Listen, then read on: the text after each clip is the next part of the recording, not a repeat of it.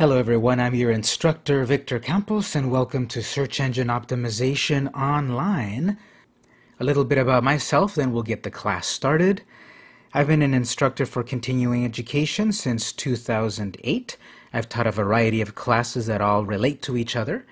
Those would be Search Engine Optimization, web design with WordPress, social media, blogging, all of these classes that relate to each other that are very valuable in its totality. In this class, we'll be focusing on search engine optimization. Since 2007, I've also taught at Southwestern College similar types of classes: web design, HTML programming, Photoshop graphics, all of that stuff.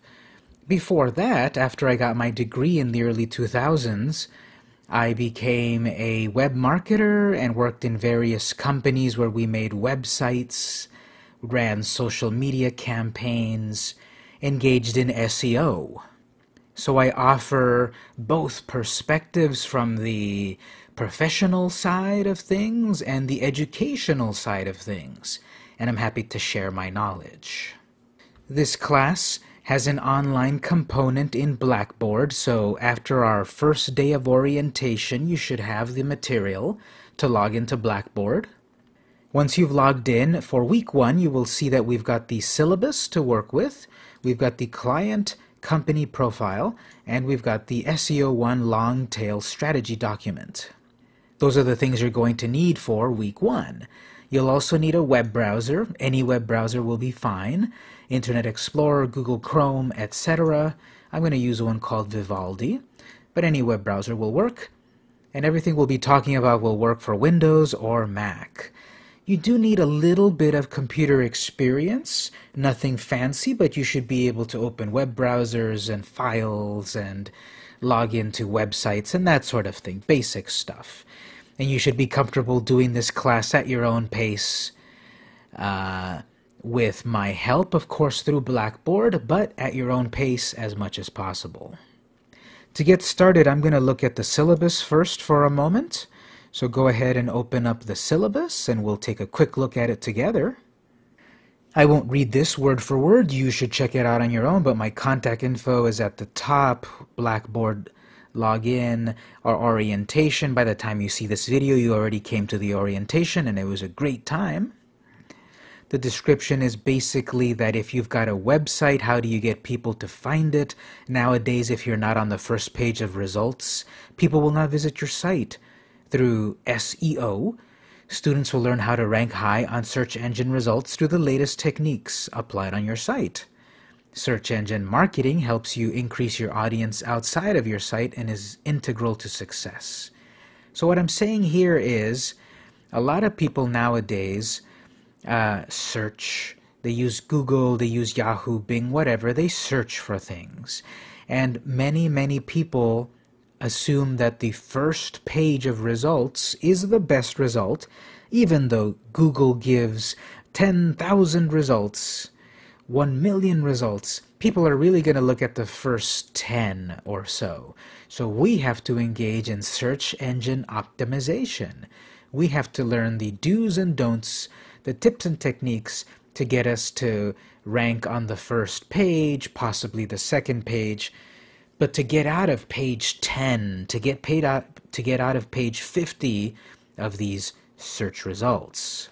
And SEO, search engine optimization, is the art and science and magic of getting found. Because as we will see, even if you follow every technique of the class, that does not guarantee that you will get top billing. You might have a lot of competition, and for a variety of reasons might not ever be number 1. But if you're on page 1, that's still gold. If you're number 1, page 1, that's gold dipped in platinum. But what if you're number 1 on page 2? That's still valuable, much better than being page 12 or page 20. Notice I also mentioned the concept of search engine marketing, SEM. In this class, we will be talking about SEO, search engine optimization, and SEM, search engine marketing. In a nutshell, very succinctly, SEO is what you do on your website. The things we'll be learning about what you should be doing on your website to help you get found.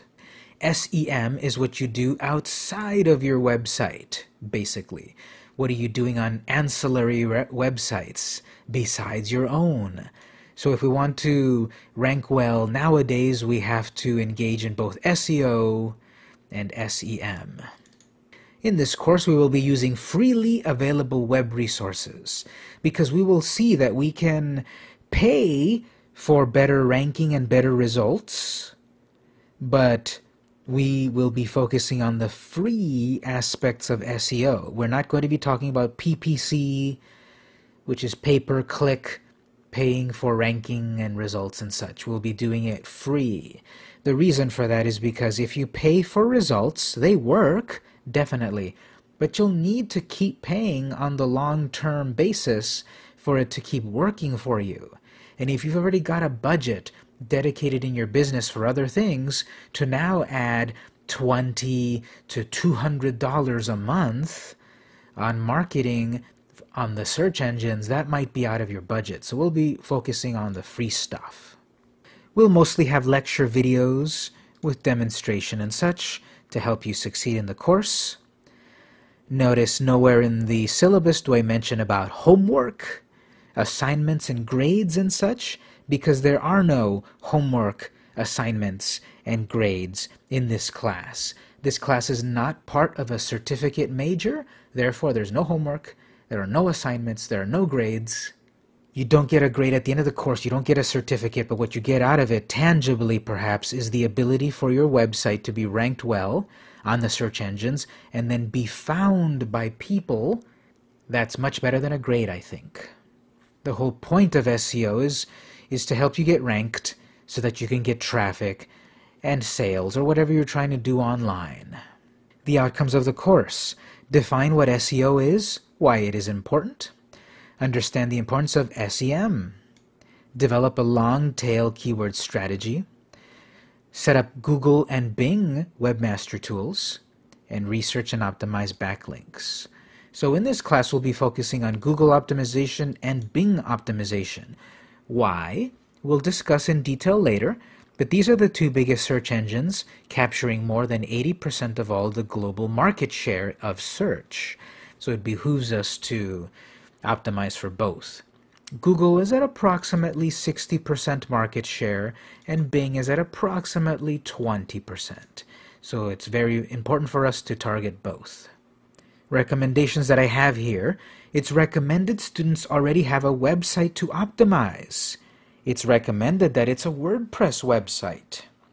You should have access to your login information for said website.